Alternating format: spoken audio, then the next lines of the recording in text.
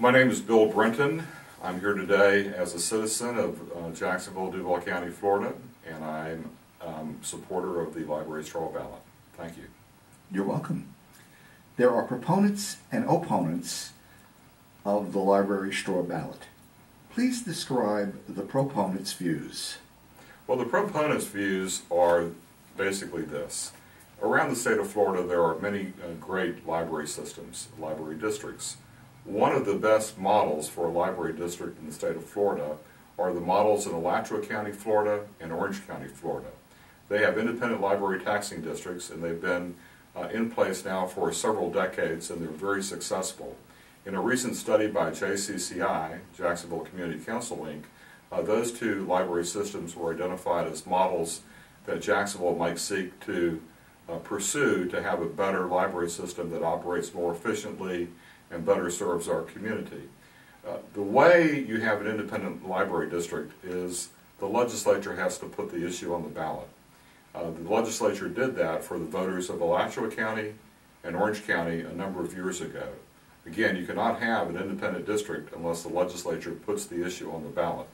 The library straw ballot is a vehicle by which we, the citizens of Jacksonville, the voters of Duval County, ask the legislature to put that issue on the ballot for us. Again, we cannot have that vote here in Duval County unless the legislature puts it on the ballot. And so we can't have the rights that the voters in Alachua County and Orange County have unless we have the legislature afford us that right.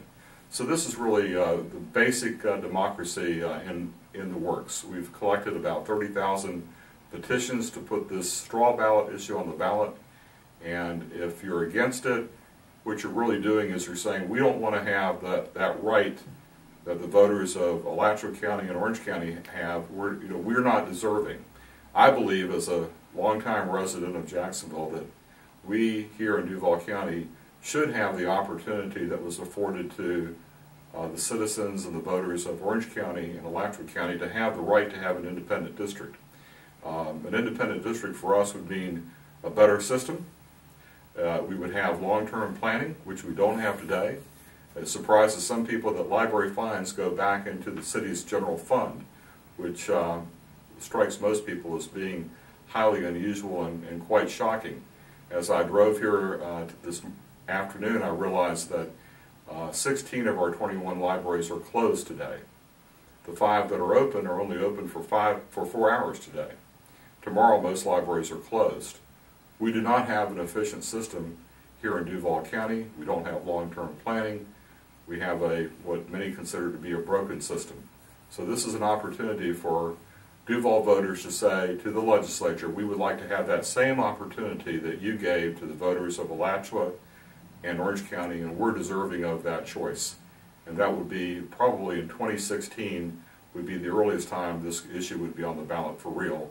So please support the library straw ballot when you consider this issue, either at the polls, early voting, or by